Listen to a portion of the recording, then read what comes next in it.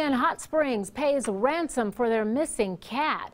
Veronica Litfin says her daughter's cat Orange went missing last month.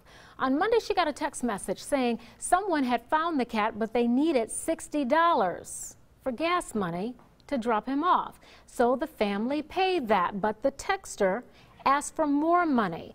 The third time he asked for money, he wrote, "I'm right around the corner. I need $100 more, and he's yours." So Litfin called police, and she texted back.